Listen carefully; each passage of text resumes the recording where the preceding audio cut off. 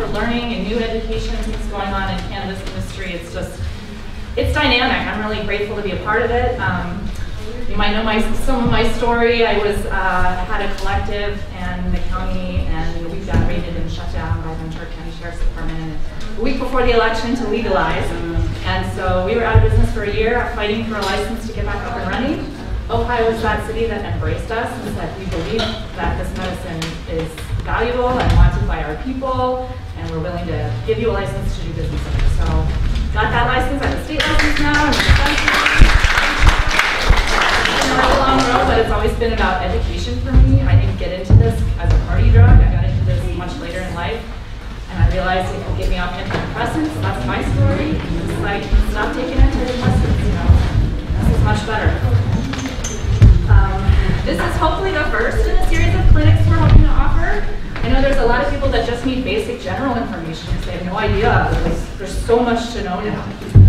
Maybe you had experience when you were younger and you're just like, whoa, there's all these new things today. I don't know where to start. We also want to do some specialized clinics for chronic pain, cancer, sleeping, and pets, and all the other issues that people are coming into our dispensary facing. We know there's just, you know, it's part of the process is gathering community. Finding what works for you might also work for the same person experiencing your same condition. Cannabis is this marvelous plant, but it's still poorly understood relatively. Dr. Jake and Susan will speak better to that. But we are really grateful to have medical experts here talking today. One of the challenges that we face as a dispensary is people coming in asking us for medical advice, and none of us are trained medical professionals. So we walk a really fine line because we know so much about the products, we know so much about the plant, we've read up and studied, but we can't give you medical advice. So we are glad you're here today. These people are in a much better position to give you medical advice. They're experts in their fields. So let's get started. The format will basically we have 2 main speakers, and each speaker will talk for about 45 minutes. And we'll have about 15 minutes of Q&A. I hope everybody can hear it. I think the acoustics were good enough to use without microphones. If you just have trouble hearing anybody, just say speak up. And then after the 2 main speakers in the Q&A, we have 3 sponsors here today that we work closely with. These are really high quality products, brands, professional companies. And they're going to give short 5 to 10 minute spiels about their brand, their mission, their products. And then we'll just kind of wrap it up, and you can feel free to mingle with the vendors and the speakers. Cookies and water in the back if you need it. And I am so just happy you're here. Okay, so Dr. Jake Felice is our first speaker. He writes and develops educational materials, including instructional videos for cannabis education curricula for academic institutions and private businesses such as Seattle Central College and Medical Marijuana 411, a nationally recognized cannabis educator. His CME cannabis courses for doctors and pharmacists have now been translated into 3 languages. He's available for speaking and training seminars for both industry and academia. Dr. Felice continues to develop and write continuing education classes for physicians and nurses, including for the American Academy of Cannabinoid Medicine and the Washington Association for Naturopathic Physicians and Medical Marijuana 411. Dr. Felice is one of the few industry experts in the area of topical cannabis. So welcome, Dr. Jake Felice.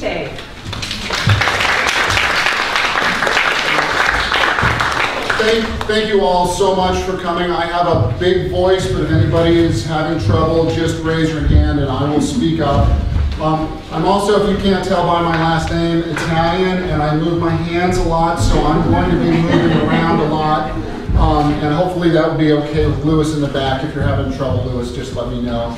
I'm excited to be here. Why am I excited to be here? Not just because of what I know and love about cannabis. So I am very much a pro-cannabis. That's my bias as a clinician, because I see what it does for my patients.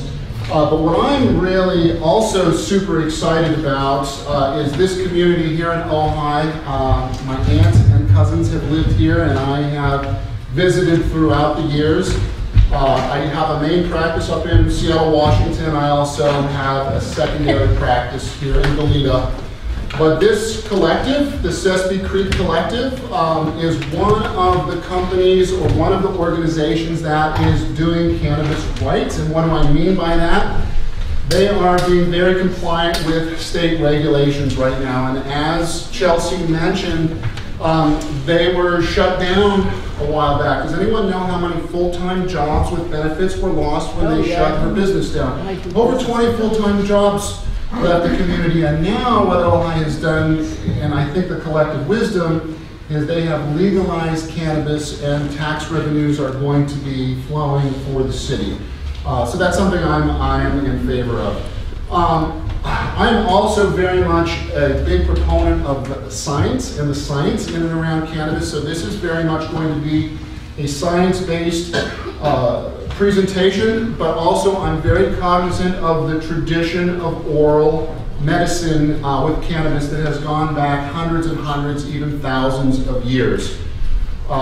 My goal is to do about a 30,000 foot flyover of this very intricate system, and I have decided I'm going to have more Q&A than just 15 minutes. So I'm going to try and get it done and have maybe 20 or so minutes, because I think with the questions you'll really be able to see some of the information that the presentation goes through.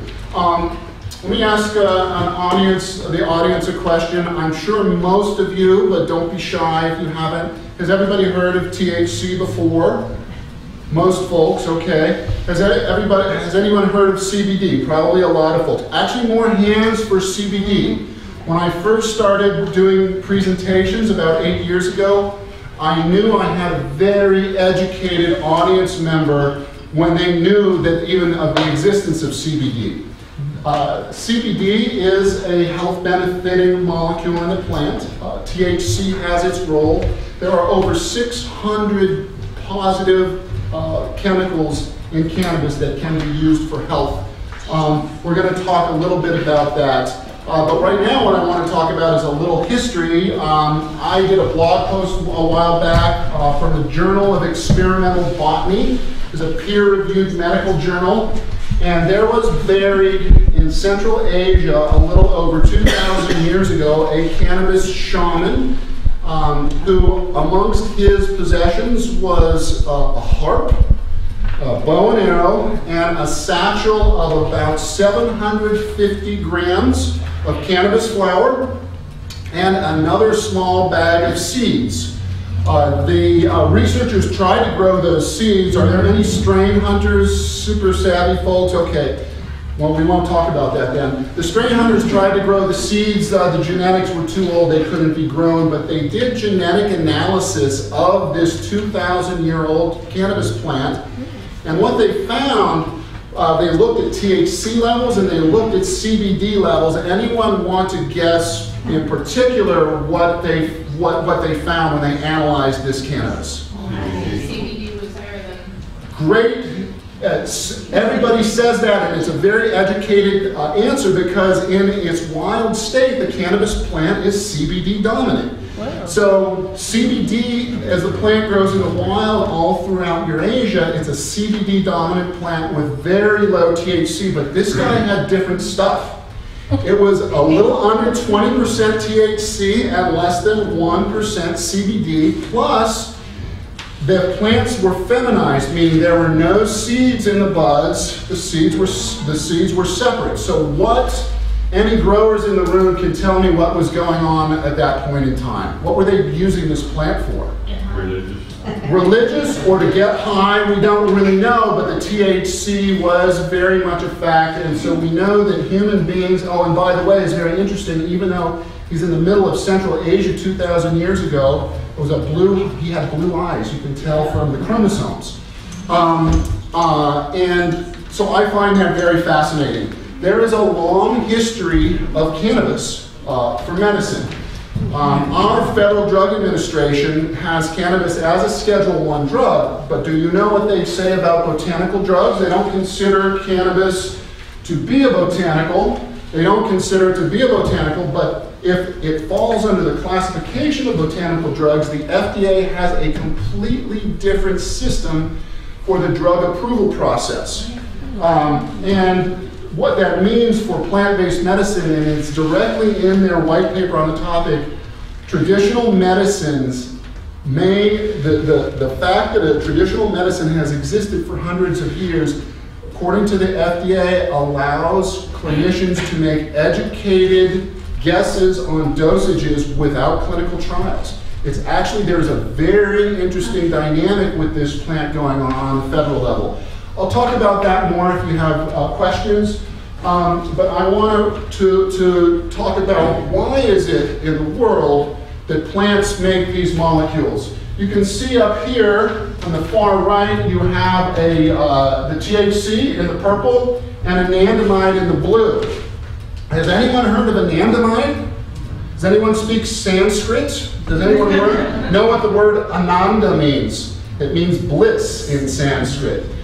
Our body makes a brain chemical called anandamide. It makes another one that just so happens to fit like a lock and key into these cannabis receptors. It's like nature made a key 200 million years ago that fits a lock that's 600 million years old. Why in the world do plants do that? Who here had tea or coffee this morning? Good. Any? Not good. Maybe not so good. I did too. Probably why I'm speaking so quickly now. So good. So there's a reason that the coffee plant makes that molecule. What about nicotine? I don't recommend it as a health, but any nicotine users in here? Okay. How many people, when you tried smoking, I'm talking mostly guys here, because the first time I tried nicotine, it was with a cigar, down a dirt road. I was probably 11 or 12. What did I do? I was throwing up in the ditch. And I don't use tobacco anymore. Why does the tobacco plant make nicotine? Yes, sir? Probably as a deterrent to being eaten. As a deterrent to being eaten, absolutely right. That is one of the huge reasons that, and it is specifically designed, the molecule is specifically designed to affect the physiology of other organisms to prevent them from being eaten. What about caffeine? It's different. So any thoughts on why the coffee plant makes caffeine? So it can, oh, good. Pollination, good. Pollination is the attraction of insects. Roses smell beautiful for a reason. They also look beautiful for a reason.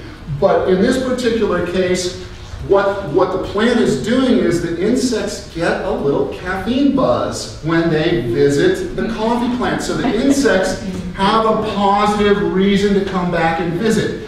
And then after pollination, the coffee produces its fruit, which is in a bean, and then the fruits fall to the ground in and around the trees, and that caffeine is in a much higher concentration in the beans, so that prevents other plants from growing. When Thomas Jefferson and our founding fathers brought hemp to America, because they did, and they were actually required to grow hemp, George Washington, Thomas Jefferson grew hemp. What they found was in the any ponds in and around where cannabis was grown, all the fish died.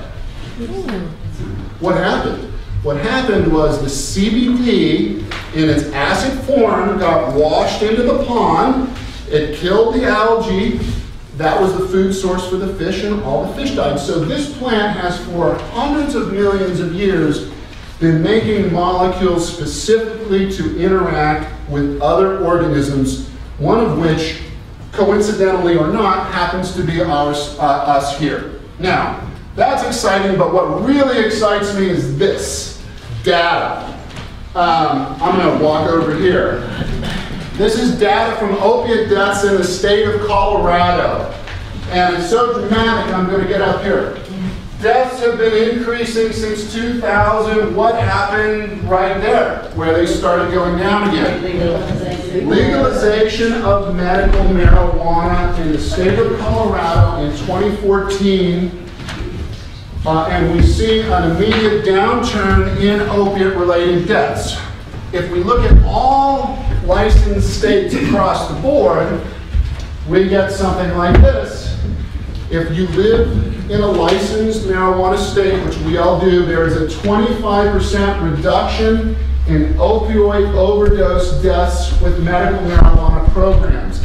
Additionally, what it appears, and we know this, we have data from the CDC on all classes of medication. What's super exciting about it is the longer the medical cannabis program has been in place, the better the opiate statistics are. And my hypothesis is that is because in licensed medical states there is a higher degree of education across the populace, awareness, and access. So I think that it's a very important thing. One of the main reasons to use cannabis medically is because of its low toxicity. How many overdose deaths from marijuana? 0, ever. Billions and billions served, right? 0 deaths. Okay. What about opiates? Not the case, right? We all know that it's a crisis. But what a lot of us don't know, and one of the messages I'm taking to doctors, because believe it or not, doctors don't know this, comes from CDC data. So this is the Center for Disease Control. It's super conservative data. If you are an opioid naive patient, naive doesn't mean you don't know anything about anything, it just means you've never tried an opiate medication before.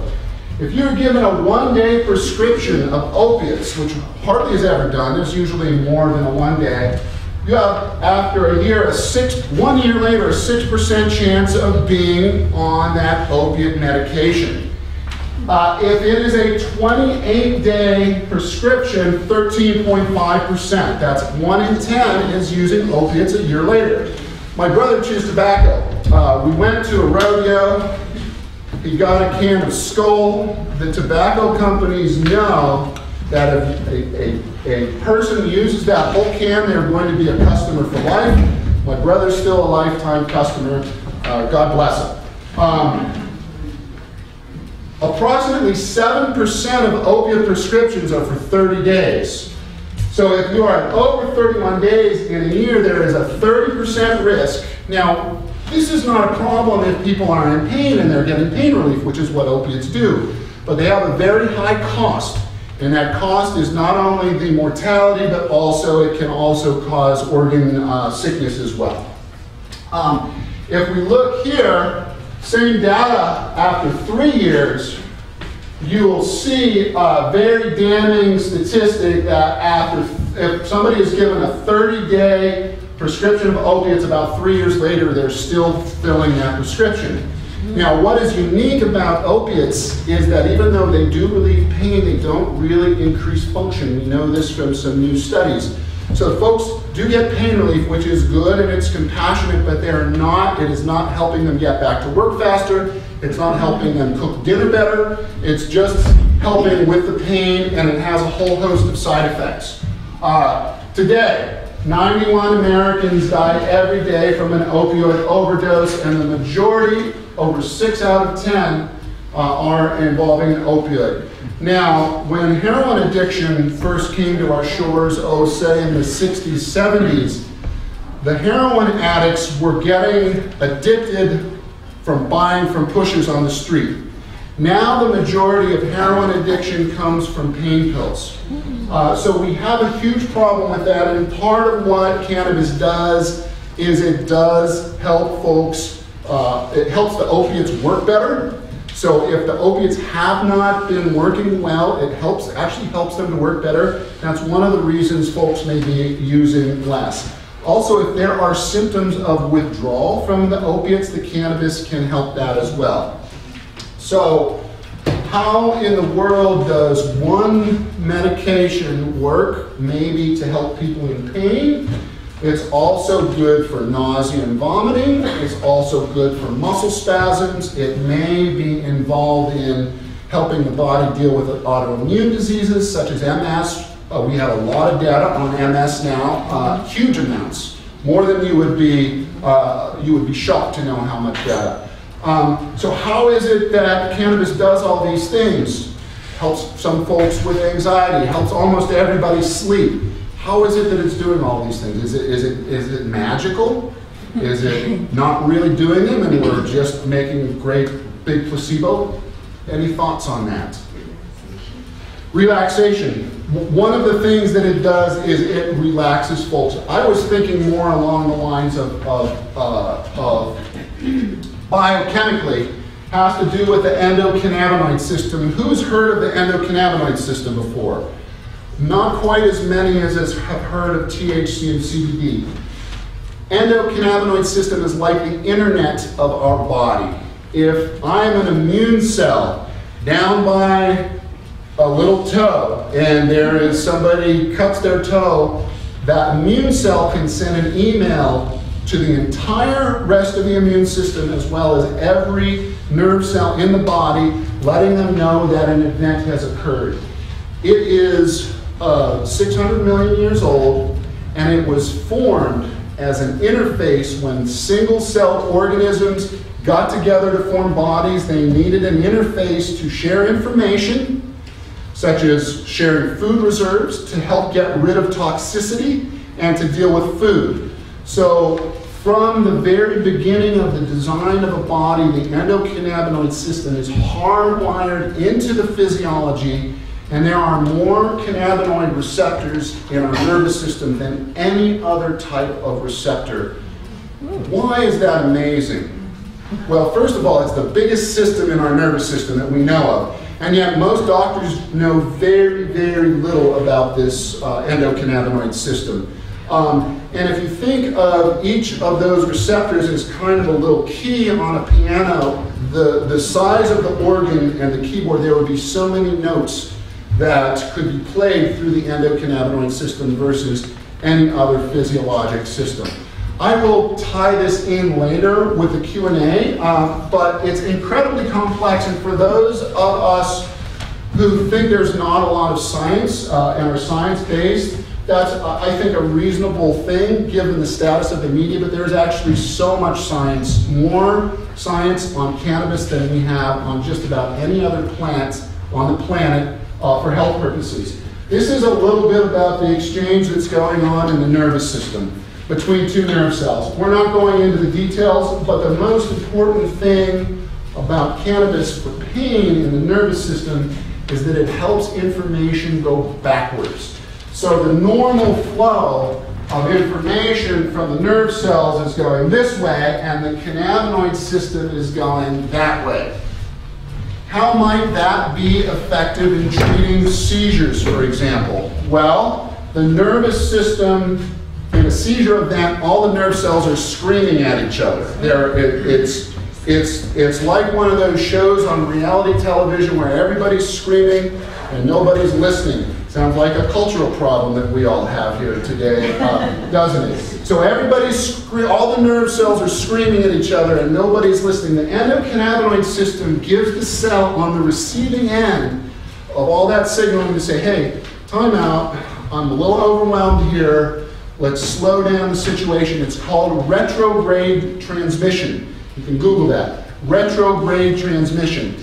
It's part of why cannabis helps with pain signals. And it does a bunch of other things in addition to just retrograde inhibition, anti-inflammatory effects, relaxation effects, lots of positive effects in the gut. We know from some Israeli studies that smoked cannabis, and I don't recommend that my patients smoke cannabis, but that smoked cannabis has been positively affecting folks with ulcerative colitis. It was a very small study. Almost all of them got relief from smoked cannabis, and part of what's going on in the digestive tract is that the inflammation and tissue injury are being reduced. This system is all over the body. We're not going to go into the difference, but these are all of the brain and organ systems that have cannabinoid receptors.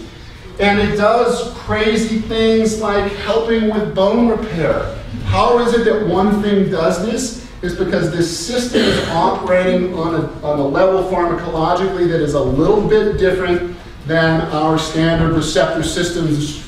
Something we do in my advanced courses for doctors is take them through that. But part of what is going on is this combination of effects between some of the beneficial different molecules in marijuana. CBD on the top left relieves spasms, it's a pain reliever, helps with nausea, helps with anxiety, helps people sleep. Lots of different chemicals doing different things. And so all of them are important. There are also, my favorite class of molecules are the terpenes. They're also doing a lot of different things, and terpenes are responsible for the aromas, and they have physiologic effects at very low concentrations. This is from a Cannabis and Cannabinoid Research Journal. It's peer-reviewed. We think that there's something called clinical endocannabinoid deficiency that is affecting some of these disease processes that we really don't know much about, including migraine headache, fibromyalgia, irritable bowel, and other treatment-resistant syndromes. We think that folks under stress or under insult are having this endocannabinoid system altered, and that's part of the reason that cannabis helps, is it can restore some of the balance to that system. And you hear a lot of folks talking poorly about THC. There's a reason for that. Why do a lot of people not like THC? They don't like to be high. Yeah. Exactly. There are two major areas of side effects from medical marijuana. One is from the smoke, so we don't have most people smoking at all anymore. And two are from side effects of THC. But THC does have positive effects that can be helpful for some. Part of what is important with medical marijuana is that the patient needs to develop a learning relationship so that they can understand how to make good choices in the marketplace. That's part of why we're here today. And when they make good choices, a lot of the times they get good relief. I would say, just for my patients, hardly anyone is not able to use cannabis to get them to sleep. Now, people do have trouble managing the side effects of THC, but just about everyone gets sleep relief. Just about everyone gets pain relief. Lots of folks get muscle spasm relief. Not everyone gets relief from seizures, but a lot of people do. The actual for nausea and vomiting, the conventional pharmaceutical medications are better than marijuana for nausea and vomiting. They work better for nausea, but they only work in 70% of the patients. So if you are a chemo patient and you're part of that 30% group that the conventional medications are not working for you, cannabis is a godsend because it allows you to stay in treatment and it allows you to have some enjoyment in your life through what is really a hellacious, or can be a hellacious experience for a lot of folks and their families. Plus it's low toxic, so it's not advancing the disease burden. And I think also, just to get a little woo-woo here, as a psychoactive, when folks are looking back on their lifespan of decades, sometimes a little shift can give you a perspective and say, oh, maybe this part of my life means something different to me now. So I do think there are some therapeutic roles for THC, but more honestly for CBD. CBD works in so many different ways. I want to do Q&A, so I'm not going to go into some of the details, but one of the things that's so fantastic about CBD is not only does it have positive effects, but it also reduces the negative effects from THC. And that happens at different ratios. So there are a few ways that plants have synergy. One is that the positive effects can be magnified. So we know if we combine CBD plus THC, you get better pain relief. We know if you combine THC plus CBN, you get more sleep relief. So that's one way, is increased positive effects can cause synergy. Another way is decreasing the negative effects can cause synergy. Pharmacologically speaking, increasing bacterial resistance or decreasing bacterial resistance to the medication is a way that there's synergy. Believe it or not, cannabis does that. And another huge method of synergy that some parts of cannabis do is enhanced absorption. That's a pharmacologic mechanism of synergy, and when, for example, you use the terpene myrcene, has anyone heard of myrcene? You're probably a superstar if you are. Myrcene is the sleep-inducing terpene that's responsible for a lot of couch lock effect. One of the things that myrcene does is it helps THC get to the brain better. So you're not necessarily taking more, but what you're using is acting in a better way. So these synergistic effects are valuable and they're measurable. This is just on the nerve side of things. Cannabinoids reduce damage to myelin caused from inflammation and multiple sclerosis. We now have lots of mechanisms. The most important thing I do for my patients is help them managing side effects. And when we have low THC ratios, like 18:1, 8:1, you have a much better profile of side effects from THC, and that as the ratios increase and as the amounts increase, we get more side effects. Anxiety, temporary short-term memory loss, it's not permanent. Sedation, which can be good for some folks if they're restless or can't sleep. Hunger, which can be good for some folks. And racing heart, which nobody likes, and is one of the biggest problems to manage for certain patients like with atrial fibrillation, which is why it's very important that people get good medical advice if they have some of these conditions. And one of my areas where I am, I think I'm the only doctor who has presented to other doctors on how topicals work, but I think that some of the topical products are very valuable. They have a wide range of uses, but just about every pain patient, not everyone, but just about every pain patient, I think, should be on some form of a topical. As you all can see, I'm really passionate about this. I'm kind of losing my voice a little bit, so I'm going to open up to Q&A, and we're going to do this back and forth, and I'll tie some of these things in as we move forward. So, any questions? I saw your hand go up first. I wanted to see, is the drug companies coming at you guys yet? Are the drug companies coming at us yet? Okay, so yes, I think they are. And I think that the way to look at any kind of a pharmaceutical is you have to look at the data and you have to look and follow the money. Now, if we look at the data, there's a new drug called Epidiolex, which is basically a high CBD product that just got FDA approval. It's a patented medication, meaning they can make some money on it. And there's another product that has been licensed in Canada and in many other areas called Sativex, which is a 1-to-1. Has anyone heard of these products? A few people. So Sativex has a patent, and there are patents on both of these drugs.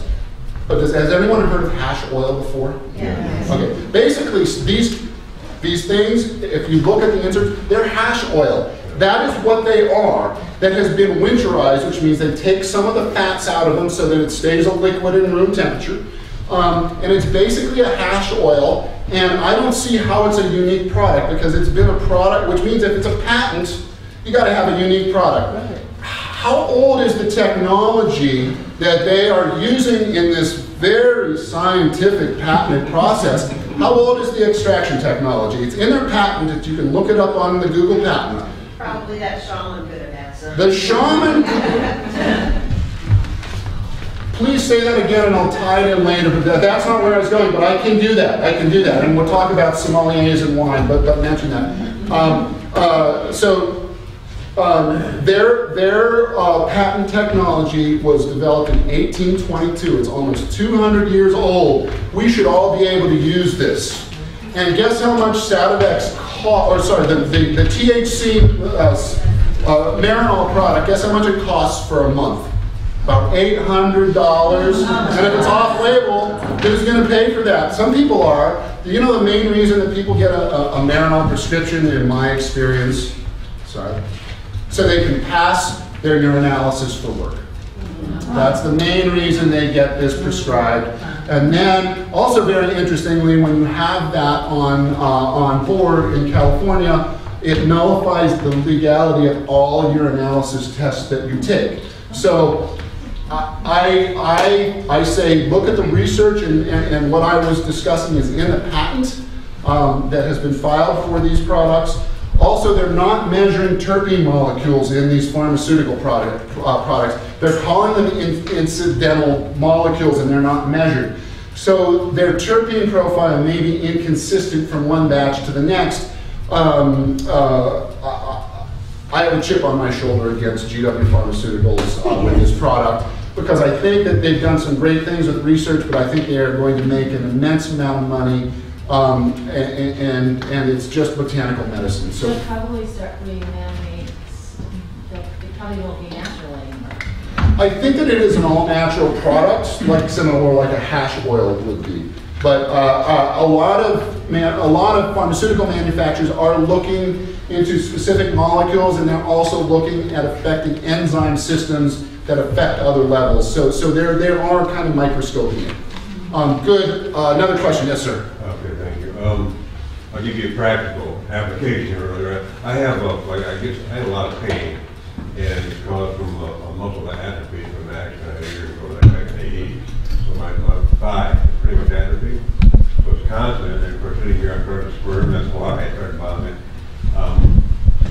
I smoke, and I take tincture, and I do the cartridge, oil cartridge, and I get moderate pain relief and other benefits, but nothing really helps that. It may not, but I I would suggest a good quality topical. Yeah.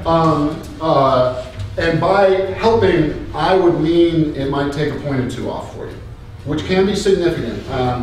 And I'm not here to give medical advice today, but typically what we see with a topical is about a 2-point reduction. So if you have a knee that's at a 6 out of 10, usually a topical gets that to a 5 or a 4. There's a big difference at work, especially if you stand, a 6 versus a 4. I personally find it hard to think through difficult things at a 6, but with a 4, I can push it away. With topicals, CBD is much more easily absorbed through the skin than THC, but what the study shows is that both are important. So you definitely want to have a product with a huge bolus of CBD in there, and I find that also THC is very helpful. There is a line of fascia that runs through there, which are kind of the sheaths. I feel that those can benefit from some of it. So topical application, and with topicals, you need to use a lot because they're dose dependent. Manufacturers, if you're a manufacturer of topical, we should talk, because most people are dosing the products way too low, in my opinion. And the best way to do that is either to have a good affordable product or to have something. I don't want my patients thinking about price when they're rubbing it on, because I want them to use a lot. So there's some things with that. I haven't asked anyone in the back yet, so yes, ma'am. So, two-prong thing, you were just saying how you thought it could help the sheaths. Yeah. But is that sort of just like the myelin insulator? Similar category. So I was talking about muscle sheaths, and then myelin is a sheath that our nerves have on them. Okay. Both of them are a type of tissue called connective tissue. So the myelin tissues are connective tissue, but they're structurally different. But myelin in all cells of the connective tissue have cannabis receptors on them, and they're very important. The main role that myelin does is protects brain cells. And then you talked about broken bones healing faster. Mm-hmm. Could it be related to osteoporosis? That we We have to be super cautious when we talk about specific diseases, but we can say in mouse models, yes. We can also say that most traditional osteoporosis and osteopenia medications are focusing on increasing mineralization of the bone matrix. The matrix is connective tissue. Matrix is always connected. So the pharmaceuticals increase the bone density of the minerals, but they may not actually be helping the lattice to make them stronger. The CBD is also working to make the lattice stronger in animal models. So if I have a patient who has chronic pain and is postmenopausal or perimenopausal, I feel very good about their bones when they are using a CBD product, even though that may not be what we're treating. I just feel that that's could be a tincture would be a good, that would be a good. again, that's medical advice. I think that the two most versatile forms of cannabis is a coconut oil and a tincture. You can do just about anything with those two products. Tincture is a liquid for those of you who don't know. Question over here. I'm sorry, there's so many coming. Yes, ma'am. I'll get you next. I have a friend that doesn't really smoke it anymore. She juices the green plant. I mean, has there been any research done on Juicing, a little bit of research. What is the difference now? If it's fresh juiced, folks do not get high, even if it's a THC dominant plant. That's because the THC in the raw plant is in the form of an acid, a THC acid, which does not cause psychoactivity. There's a minimal amount of research on it. There's more coming. I find it to have anti-inflammatory effects. There is a medical doctor in California up north, William Courtney, who's a big proponent of raw juicing.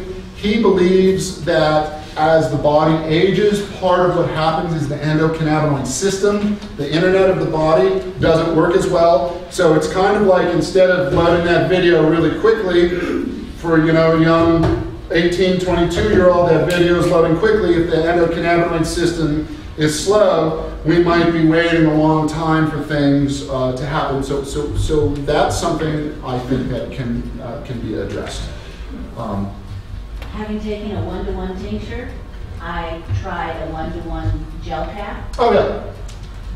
Much more dramatic THC reaction to the gel cap than to the tincture. Why? I would guess enhanced absorption. Yes. And there are many things that can cause enhanced absorption. One is a process called emulsification. The fancy word is nanotechnology. Do you know what nanotechnology is with marijuana? You get some dish soap, and you put the dish soap in with oil, and you shake it up, and it forms bubbles, and those bubbles, because the lipid surface is broken up, penetrates better. So one potential, because it's in a gel, it's a liquid, it might be absorbed better. The other thing is there could be terpene molecules in one that haven't been measured, and that'll remind me of the sommelier thing, but there'll be terpene molecules that haven't been measured that could be increasing absorption. Myrcene is one of them. We don't know. And again, a good reason for laboratory testing. Back to the sommelier thing. The nose knows. Do you know who knows? I'm assuming there's wineries all around here. Does everyone know what a sommelier is? How do you get your certificate? You have to take a test, don't you? And part of that test is the practical, where they line up a bunch of glasses of wine for you to taste. And if you're an expert, you can not only tell what year and type of it was, but where the soil was that it was grown. All from the nose. All from the nose. I think that if you are smelling your cannabis products over years, decades, you're going to get better. Okay? And now in Washington State, one of the laws is you can't smell the marijuana. So in Washington State, you are not allowed to. You can't. It's crazy. You can't. Well, you go to the store. Can I smell it? No. No, we're not allowed. Growing your own. Everybody's growing their own anyway these days. Say that again? I said everybody's growing their own. That's the best way. If you are worried about pesticides on your marijuana, there's two things you can do. You can have a really good company, like these guys back here, or you can grow your own. If you grow your own, you know whether or not there's Miracle Grow on there, right? And Miracle Grow, if you read it, there are chemicals in there not for human consumption, let alone human inhalation. Thank you. Yes, ma'am. So I have a question about magnesium. You were talking about the CBD and the muscle relief. Mm-hmm. So my son had a horribly bad muscle thing. So the doctor said to use some magnesium, mm-hmm. and so we did. It has worked fabulously. It's better for sleep. So in comparison to magnesium and CBD, I'm doing topical also, but could you speak to that a tiny bit? Magnesium is, most of us know this, but magnesium is a mineral, right? And magnesium is a mineral that is kind of similar to calcium. And you've heard of a class of heart medications called calcium channel blockers. Part of what's going on with the calcium channel blockers, the calcium gets blocked so the heart doesn't contract as much. So the magnesium is acting as a calcium channel blocker to decrease muscle contraction strength, and it is a mild muscle relaxer. Main side effects from magnesium come from milk of magnesia, which is a magnesium product, diarrhea, because it's a mineral that can pull water into the stool. So there's only so high you can dose magnesium orally. Some people will do an IV.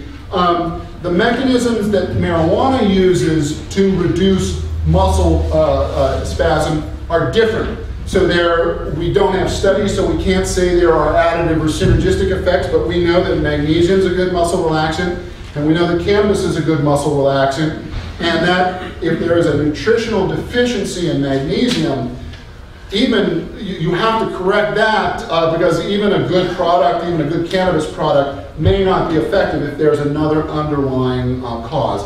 So both working together, and always with magnesium to bowel tolerance is how that is recommended. And one more, and then I'll ask him back. Me? Did you have a follow-up? Yes. So the follow-up with the CBD oil is heart patients. So heart patients, if they've had a bypass and things like that, can they use the oil as compared to I feel a tincture? safe, and again, I can't give specifics, but I feel safer when my cardiac patients are on a higher CBD product. There's a really great mouse study on, they induced heart attack in mice. And the control group had, and they measured the size of the death of the heart tissue. So there's a control group that didn't receive anything. The CBD group that received the, and they're mice, not humans, that received the CBD had an infarct size, meaning the area of muscle compromise 66% smaller than the controls. Wow. And they also in this study, they control for blood flow. So they block the blood flow. So the CBD does have an ability to increase blood flow, but they blocked it, and it is working by some other mechanism other than increasing the blood flow. So I feel very good when my cardiac patients are on CBD. I get a little nervous with THC, especially for folks with heart regulation issues, because that needs to be more tightly monitored, and those folks can have problems with caffeine and all types of other things. Yes, sir. Can you just elaborate on CBD-A and THC-A with respect to inflammation as opposed to non-A products? So the question is CBD-A, so we've heard of CBD, CBD-A, THC, THC-A. The A stands for acid. CBD acid is in the raw plant, and that's what, remember, will wash into the streams and into the ponds, and then that's THC acid, or sorry, CBD acid. THC acid is also in the plant. We know that the THC acid has some good anti-inflammatory properties, and we think that it's logical that for as we age might actually be becoming a dietary insufficiency. We need more information, but if you want to Google somebody, William Courtney is a doctor who talks a lot about that. He's got some ideas that I think are also a little out there, but I like that particular one that he does. CBD acid, I honestly don't know very much about it because it hasn't been studied as much, but it's going to have a slightly different effect or a dramatically different effect than CBD, just because we know it's a different molecule and we know that there are differences when we change small aspects of these molecules. So I wish I knew more about CBD-A. I think that raw juice cannabis is a good idea, but you pretty much have to either have a good source of it or be growing it yourself. So what does CBD stand for? What does THC stand Okay, CBD stands for cannabidiol, and it is just one of the chemicals in that the plant makes. Stands for cannabidiol, and excuse me, if you can read here the CBD and the THC, they're slightly right. So they're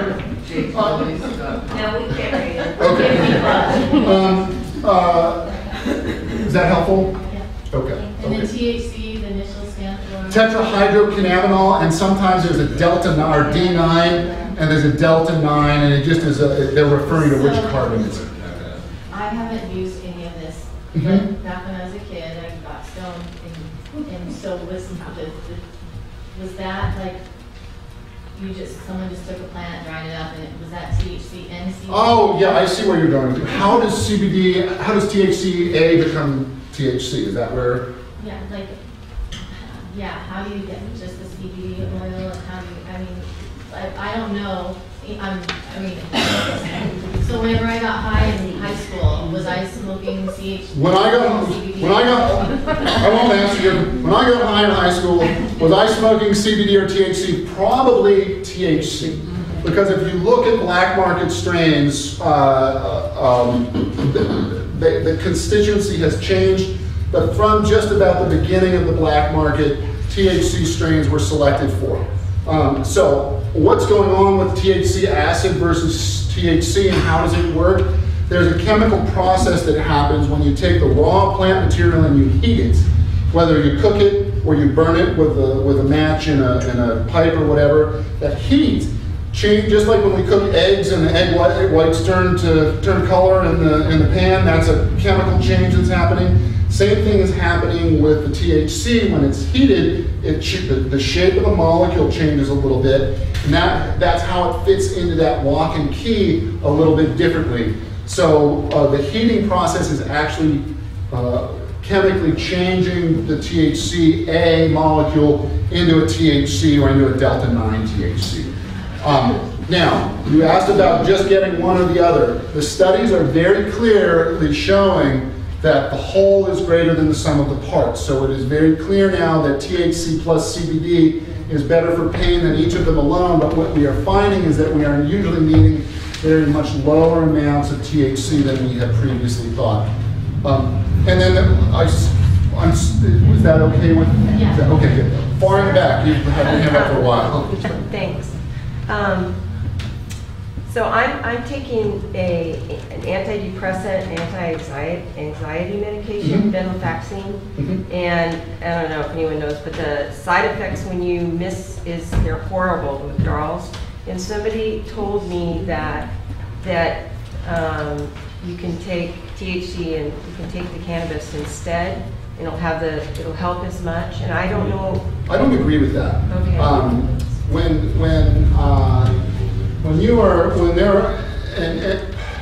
There are classes of medication, there are classes of patients that are high risk for marijuana. Those include pregnant and nursing moms, in my opinion. I know there's data out there, but I don't go there. Another group of patients that are at high risk are youth under the age of 25, believe it or not. And that's a relative risk, and it's again a THC-based risk. A third group of patients, immune-compromised patients or patients on immunosuppressive medication. A fourth group, patients with psychiatric diagnoses. THC in particular has the capacity to increase anxiety, irritability. Those classes of medications patients need to be brought off very carefully. Yeah. I have a pet hypothesis. I have seen it in a few cases, but my personal belief is that people have huge amounts of trouble when they go quit cold turkey off of some of their psych meds and also when they're switching some of their psych meds. And this is a hypothesis. I don't have any data for it, but I think a lot of school shootings are from people who have medication and are either discontinued or shifting classes. And I don't know, I've heard that a few times, and that's just a thought process. But it can put you in a world of hurt. So always when managing psychiatric medication should be done with the help of a professional. There are more kinds of cannabis than there are types of dogs. So if you want to find a dog to pull sled, you probably don't want to go to the Westminster Dog Show to decide which of your dogs you're choosing. So with cannabis, a particular type might be helpful for you, but if you don't know that, you really, in my opinion, need some professional assistance. And are there any professionals to know? I mean, that's my big question. I don't want to do it on my own. There are some good folks in town, and there is still quite a bit of stigma in the medical community. I know some good docs who actually do cannabis, And one of them, she's in Ventura, she's like, I don't want my colleagues knowing I'm doing this. Dr. James, can we get one more question? One more question and then I'm sorry. Yes, ma'am. A lot of your questions will also be answered by Nurse Susan. Nurse Susan will be speaking in Perhaps next, so better by yes. Nurse Susan. So please stay tuned. We're going to answer all your questions. Yeah, one more and then we'll. My question was with cancer.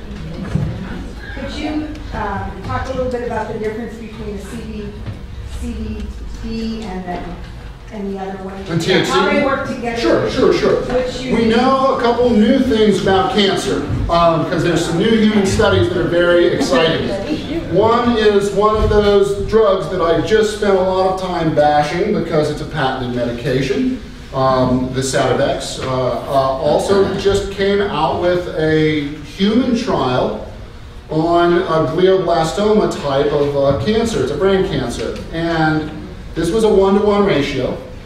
So the quick answer is we think that both are important. Both THC and CBD are important because they're modulating the immune process. Now, I cannot say legally, and it would be very irresponsible and unethical for me to say that marijuana cures cancer in humans. It's too early to say that. But we can say that it cures breast cancer in laboratory rats.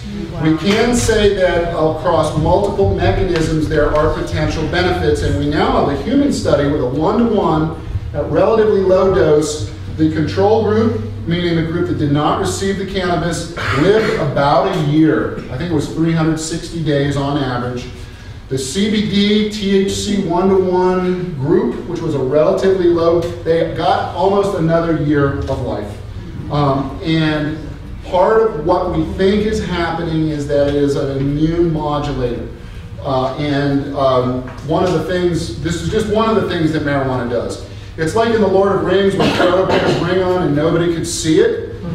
That's what cancer does. It has a ring and it puts it on and it becomes invisible to the immune system.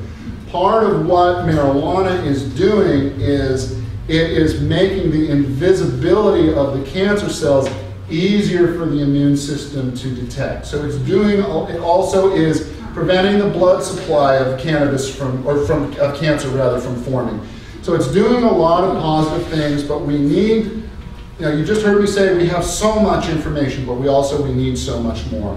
And in particular, cancer is one of those areas. I fear that I'm a little overly optimistic because if you think about in terms of the individual, it can be such a catastrophic diagnosis. But in terms of the collective, I'm very optimistic about not necessarily cure, but increased life, number of quality days is huge. Keeping weight on, 1/3 of cancer patients, the cancer doesn't kill them, it starves them to death. So as the body gets skinnier and skinnier, so it's helping on multiple mechanisms. This has been a pleasure. You can find me, I have cards in the back, you can find me online at drjfelice.com. Nurse Susan has more terrific information, so stay tuned.